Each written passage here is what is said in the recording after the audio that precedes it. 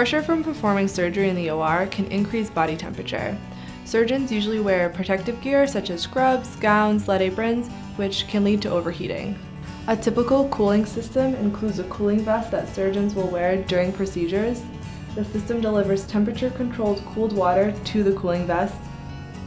Cooling vests are available in various sizes and styles, such as hooded, mid-waist, and disposable vests. It's recommended that the cooling vest be worn over scrubs and under protective gowns or lead aprons. For more information on our surgeon cooling systems, be sure to check out our blog.